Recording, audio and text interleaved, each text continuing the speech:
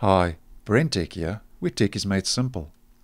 As many of you know, Windows 11 was leaked online earlier this week, and that was in the form of various screenshots and especially an ISO image file that you could download and then install Windows 11 onto your PC or try out in a virtual machine. Now, if you still have any doubt that it's going to be called Windows 11, the latest from Microsoft is now they themselves have confirmed that it's going to be called Windows 11, and this is as part of a DMCA takedown notice that has been issued to a website to stop distributing the ISO image file online.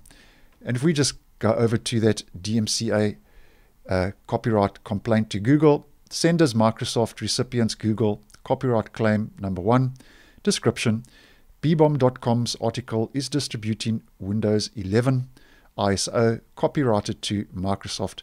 Please remove their article from the search. It is a leaked copy of the unreleased Windows 11. So there in that statement, it is a leaked copy of the unreleased Windows 11. Microsoft has basically confirmed that Windows 11 is actually going to be called Windows 11 and not something else.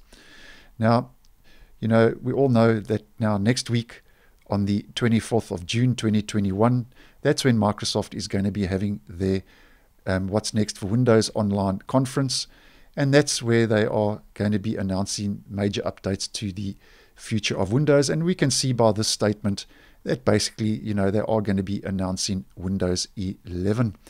Now, also there have been reports though that Microsoft still has a couple of unreleased so-called surprises which have not been revealed in the leaked version of Windows 11. So there are, one or two things to still look out for that Microsoft is obviously still keeping secret and haven't been released in the, the ISO file that was leaked of Windows 11 online.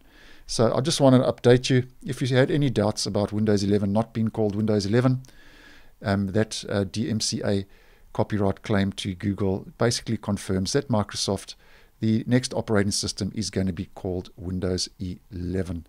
I hope you found this video useful. Once again, thanks for watching, and I will see you in the next one.